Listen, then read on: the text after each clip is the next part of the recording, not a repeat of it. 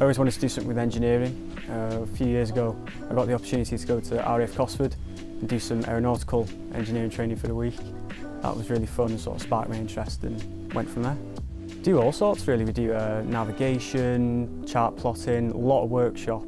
We do Mondays are a full day in the workshop, so we're just sort of working away on projects. We're doing a frame at the minute for a knot board, which is that's quite interesting. I like a lot of the woodwork you get to do. It's very hands-on, and I've always sort of enjoyed a bit of carpentry, so getting to work with wood and tools and stuff like that really keeps it hands-on. It's not too in the classroom, sat there all day. The facilities at college are brilliant. It's anything you can need. There's a whole room full of glues and epoxies and fiberglass. It's just everything.